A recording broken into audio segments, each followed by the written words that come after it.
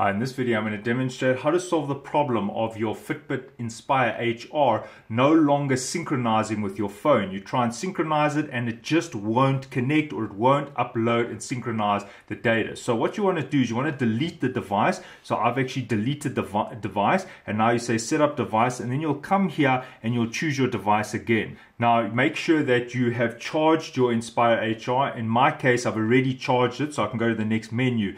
Now what would happen is I would still try and set it up, and there it's asking for the passcode, and I would use the passcode and it just would keep getting stuck. It would just say this is taking longer than expected, and it would be stuck in this process for minutes and minutes and minutes. Now it is working, but I'll show you how I solved it if it gets stuck. So if you find that this process is getting stuck and is not working, what you want to do is you want to go to your watch now, and then what you want to do is you want to scroll here until you get to settings.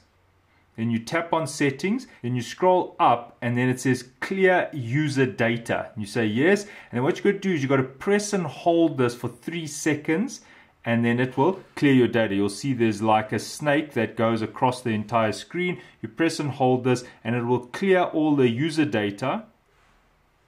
Right, so now it is clearing the user data, and now it'll reboot itself. Now take your phone and try and repair it, and you'll find that it won't get stuck in that trying to connect phase.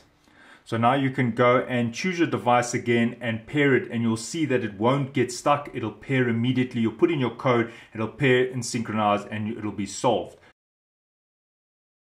I'm going to show you how to reset your Fitbit Inspire HR. It won't lose all your user data. It'll basically just reboot it. So here we go, connect it to your USB output and then connect it to your watch. You're just going to put it like that. And what you do is as you connect it, now you just press and hold here for 5 seconds.